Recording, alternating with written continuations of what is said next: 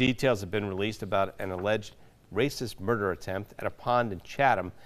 14-year-old John Sheeran was indicted by a grand jury on charges of attempted murder and assault with a dangerous weapon.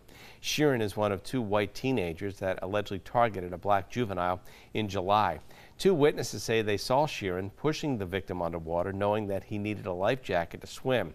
They also say that a second white juvenile was laughing and called the victim George Floyd. The victim also alleged stone throwing and being called racial slurs. Sheeran is being held without bail and is due back in court on September 13th.